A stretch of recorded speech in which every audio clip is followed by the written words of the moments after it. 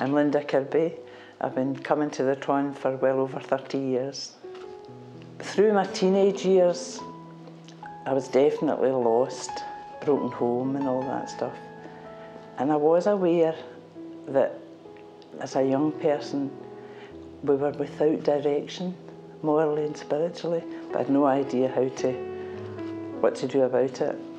But I totally went off the rails, maybe late teens, early 20s. It was the 60s, sex, drugs, rock and roll, all that free love, free shake off the shackles. Not that there were any shackles in me, restrictions, but that kind of was a big influence in my life. Well, because it was the 60s and I was down south, I eventually ended up in Brighton. It wasn't for too long, but I get caught in with the crowd, the beach crowd. Hippies, you know, there was a degree of drug taking.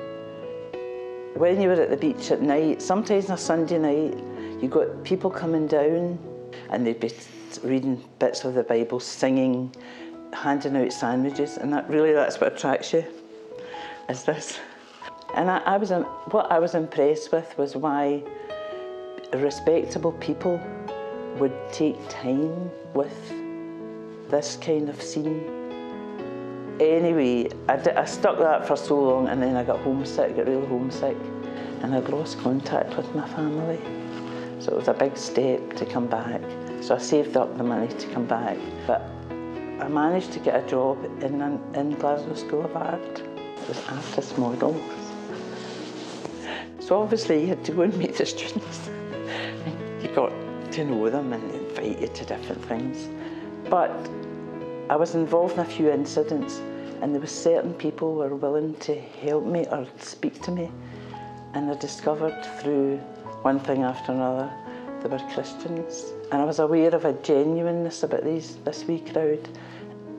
We were asking a lot of questions, and the main boy that spoke to me, he said, and again, I appreciated his honesty, he says, Linda, I'm out of my depth here, but can I get someone, a female, to speak to you? And I said, okay. Right away, he arranged to get this friend to speak to me.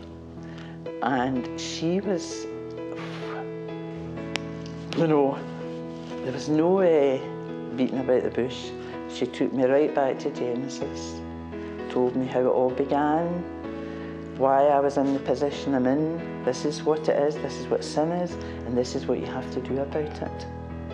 She just was right down the line. This is it, and you've got to make this decision. Of course, I was in tears and I couldn't say anything. And she said to me, when you go home, you need to get on your knees and tell God you're sorry for everything and ask for his forgiveness. And he will help you. Of course, I was thinking, will an angel appear with a light, you know, all this stuff. But she said, can I say a prayer for you? So she did that. I'm sorry for all the wrong things in my life. Please come and cleanse me, make me whole. The words that I needed to hear. And I did it, echoed it with her. I think God's hand was in my life all along, but it was just, took time. I know now I'm not looking to satisfy any need in me now, because I know that I'm in God's hands. I read this morning, you know, that